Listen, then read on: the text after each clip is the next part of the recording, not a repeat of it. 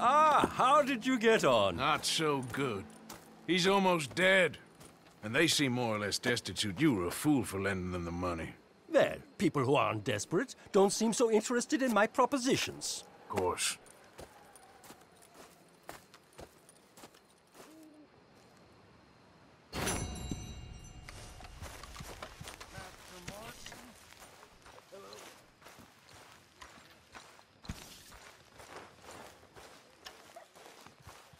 Well, I best shake the dust off.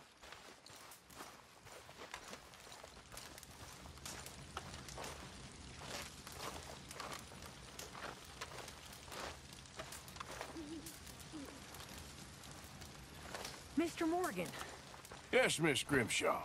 Mr. Matthews gave me a message for you. He said when it was convenient to head into Emerald Ranch. He's looking at a few business things there. Okay. Oh, he'll find something too. He always does. Will you be well now, Mr. Morgan? I'm always well, Miss Grimshaw.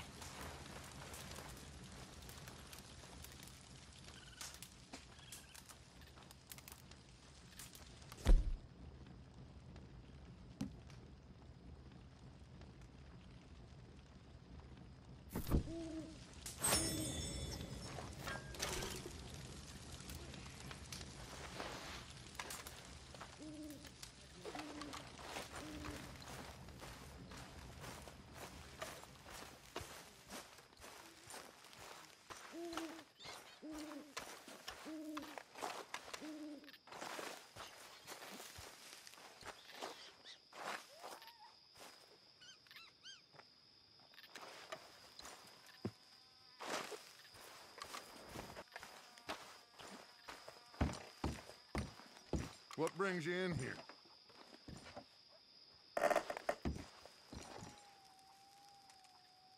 A bit of space here would be nice. What are you I'm trying to doing sleep back here. here?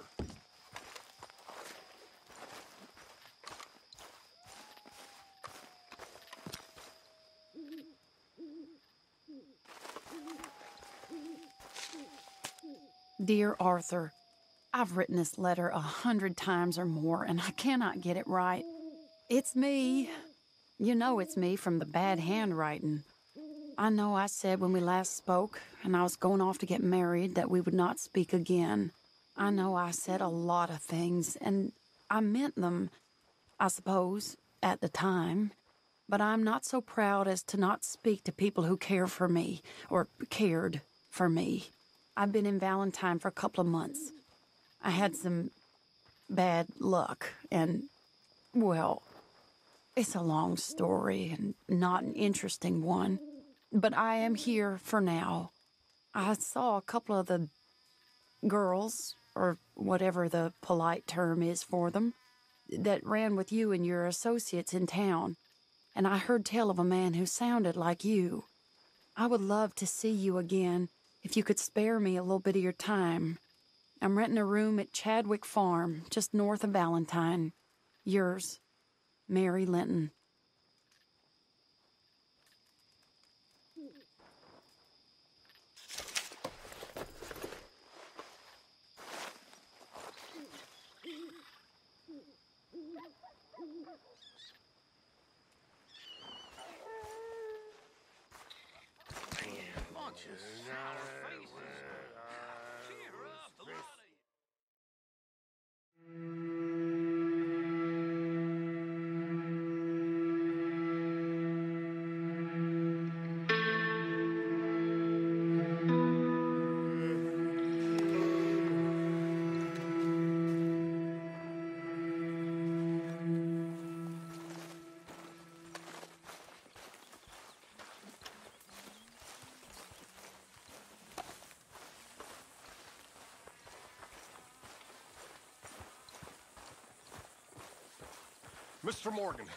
Mr. Morgan, you saved my life, and I'm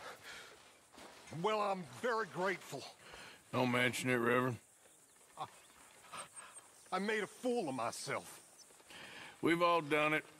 I get so confused and angry, and then I hear God laughing at me, and I get even angrier, and, well, I'm a real prize dolt. I know it.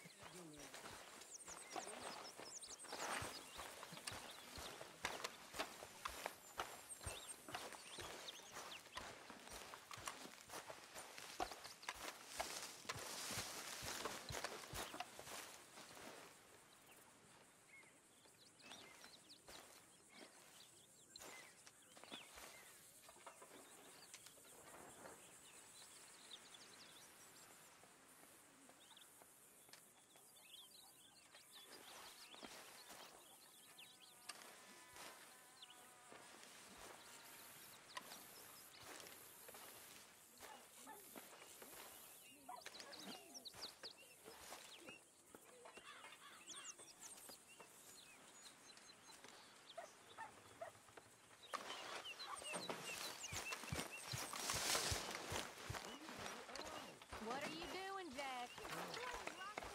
Ah, Mr. Morgan.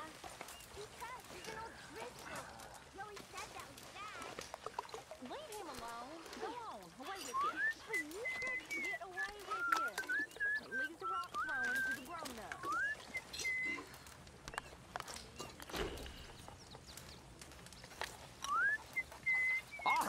Arthur, how you been? I've been real worried. What do you want? Don't be like that. Just a few bucks, and I'm short. Get lost. Well, I'll go try someone with a heart. You do that.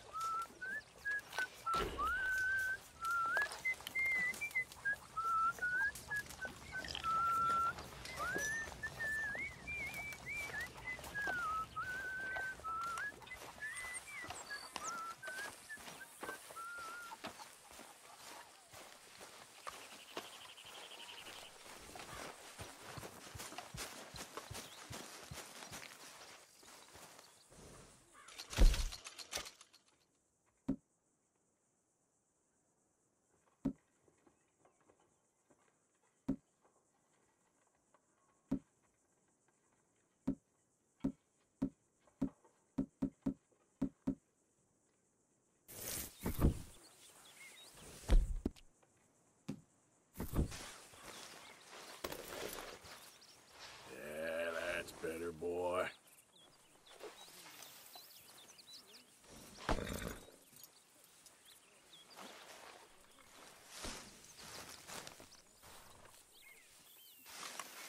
Come on, boy.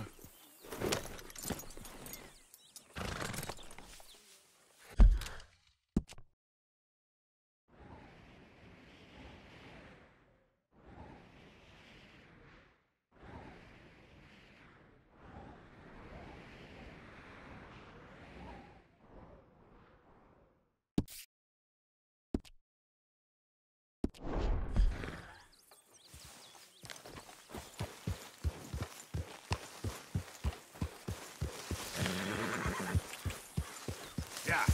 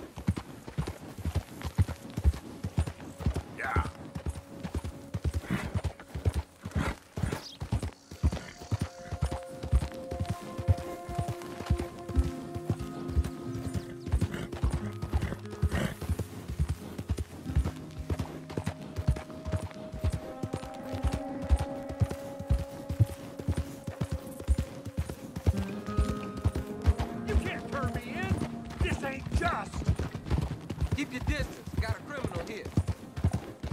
Yeah. Just.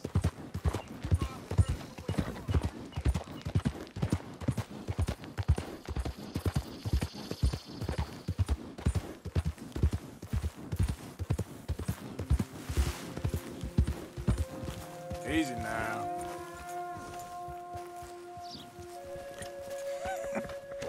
That's an interesting way of putting it, Seamus. No doubt. I do interesting very well. It's trusting I don't do so well. Oh, please.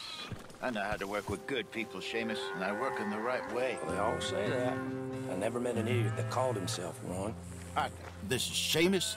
He's our new partner. I ain't no such thing. Prospective new partner, if he likes us. Liking ain't the problem. Trusting is. As I said, keep your voices down. I don't want my boss hearing. This is a sideline. Of course. Look at us. Honest as the day is long. Exactly. I'll tell you what. Let us prove ourselves. Prove ourselves? To this clown? What you talking about? Good day, Hosea. Good luck with your business dealings. Listen, he's rough and ready and quick with his tongue, but I swear you can trust him and trust me. I'm an old man. You're not old, Seamus. I'm old enough. And you know I ain't dead. You don't trust idiots. Exactly. We're not idiots. Let us prove it to you. Okay. I'll tell you what. Arthur. Old Bob Crawford and his boys just bought a beautiful stolen stagecoach from upstate. It's in their barn. Now, you go get that, and then we can work together. Who's old Bob Crawford? An acquaintance of mine. So you want us to take out your competition? Well, he's not just an acquaintance, but a cousin. By marriage. I also want to see if you boys got what it takes. Now, you survive that. Where is he? Well, he's in a farmhouse just northwest of here called Carmody Dell. It's just up the train tracks as you're heading up towards Fort Wallace. There's also some money in that house, but that's your business, not mine. But don't kill nobody. Folks know we ain't intimate no more, and they'll know it was me. But you're fine with us robbing your cousin. By marriage. And yes, I'd love it. You heard the man. Let's go rob his cousin. By marriage.